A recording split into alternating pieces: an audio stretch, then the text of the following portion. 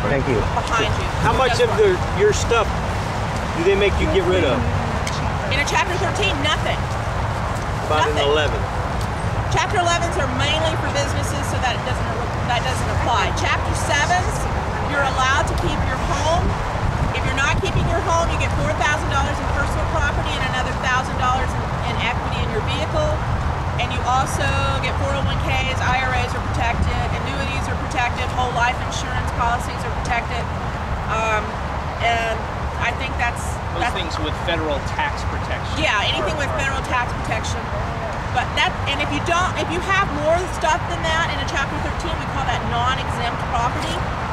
And that's one of the things you look at when you're paying back your unsecured creditors. Most people don't have that much non-exempt. They may have a little. And if they do, we can work it out and still make the plan affordable for people, so they get to keep their stuff. You got a business card? I didn't bring my business cards today, and it was terrible. My office, I know, what kind of attorney am I? Well, write it on there and I'll take a picture of it. Yeah, all right, I'll do that. Sounds good. If you can read my writing. You want to do it? Yeah. You wash it off. Thank you. You want to do this? And I come over here 3 or 4 times a week, so if you call my office, when I'm in court, I always make arrangements to meet with my Orlando clients over here. Carol? Bess, B-E-S-S.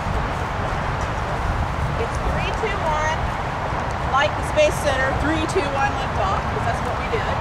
452 1991. We do free consultations. I am not the only bankruptcy attorney. There are some really good bankruptcy attorneys here in Orlando as well. Bob Branson. I always say Bob and Tammy Branson because his wife runs the office. Tammy runs the office. Yes. And who else? Some other people. Yeah, Jim I don't know. Monroe is good. Andy's out there. But we're always happy to take the business. Trim. Harper's back in Brevard County as well. But don't hire attorneys that don't have bankruptcy experience. You've got to be careful about that. A bunch of people jumped into it and they're making a lot of mistakes. So I would make sure, I would ask, if you see an attorney, ask them how much bankruptcy experience they have. I wouldn't hire anyone who had less than 10 years right now. Free consult, still the standard practice. Free consults. Don't pay for consult. Yes.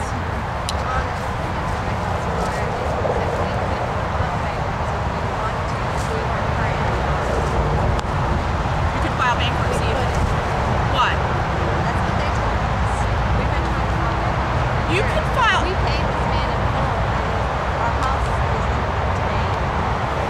So they told us that we couldn't file bankruptcy. Oh, that's a big fat lie. I'm sorry, but it is.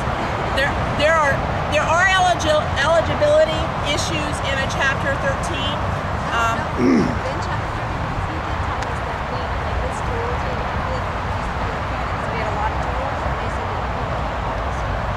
That's We not. couldn't have kept our jet ski. That's not true. He told us that. That's right? not true. He's been paid too. It's been on for 2 years. Well, I certainly don't like to say on camera. You should write him a letter and ask for it.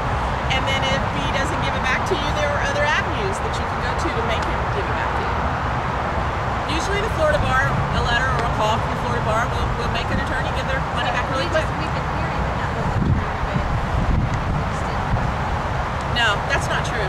I represent doctors, lawyers, pilots. Everyone's getting in trouble right now. All of us have upside down houses. All of us, you know, my husband got laid off. He worked at the Space Center. He got laid off. He got another job, but making a lot less than he used to. So everyone's hurting.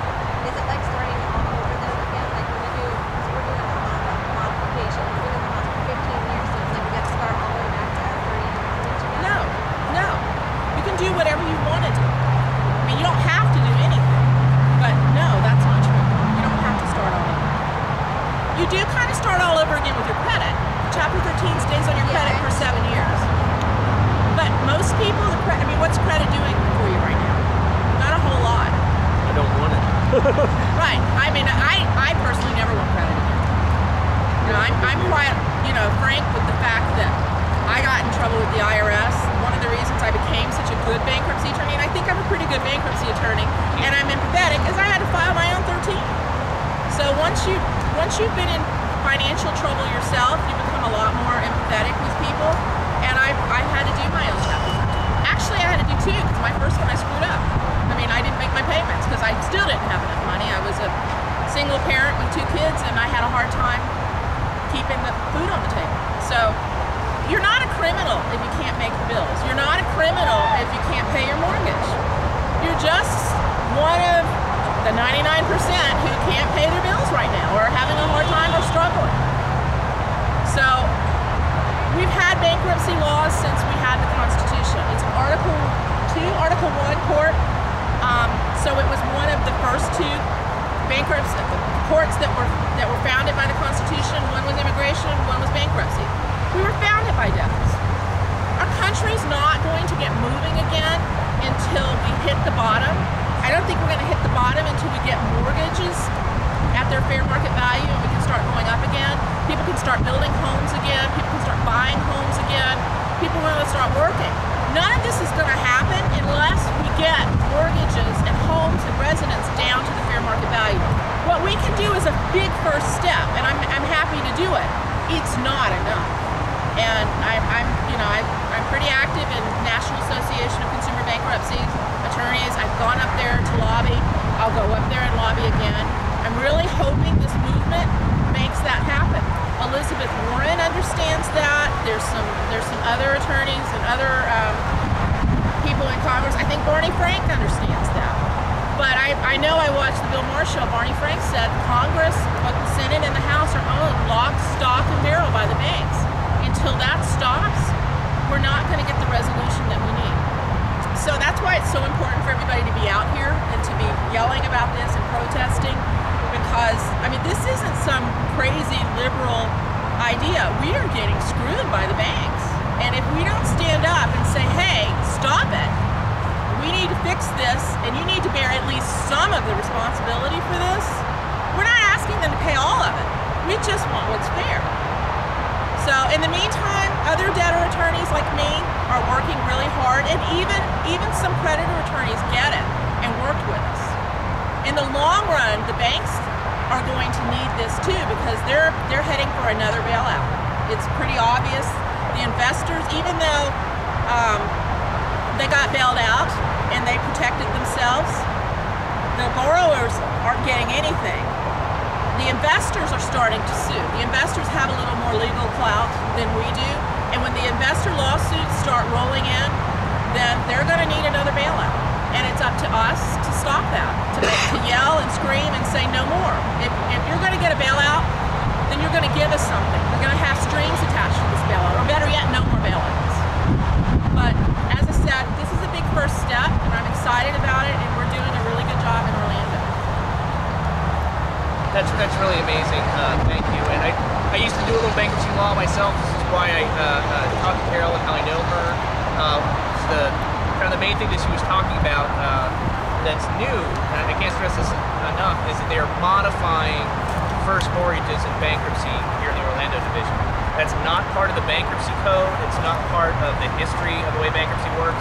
As she mentioned, normally the secured debt, things with liens on them that you can modify in bankruptcy, is limited a bit. You can modify loans on non-resident property that's not your main residence, second mortgages to the extent that they're undersecured, meaning there's not enough value.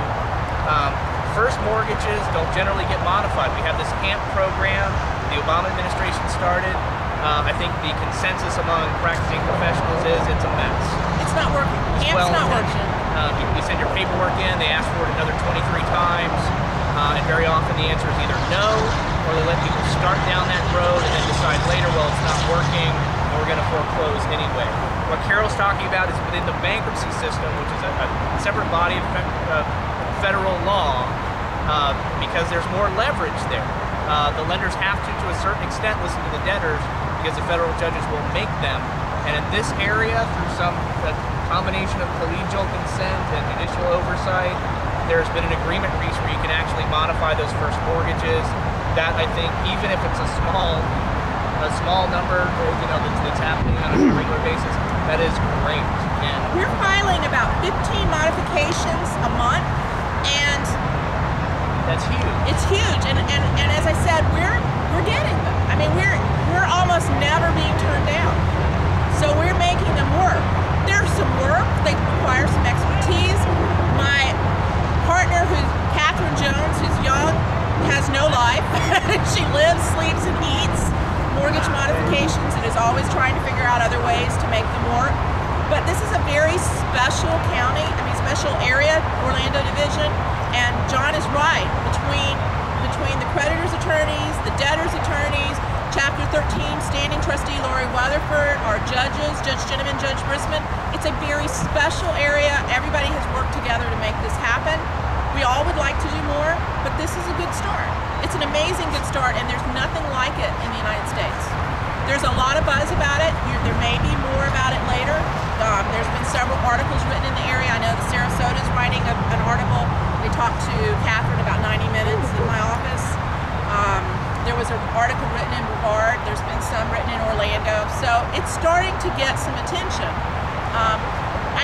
We have to educate people and let them know they're out there. Everywhere I go, if I tell people I can help them save their house, they're always excited. They're always interested. I can help them with their mortgage.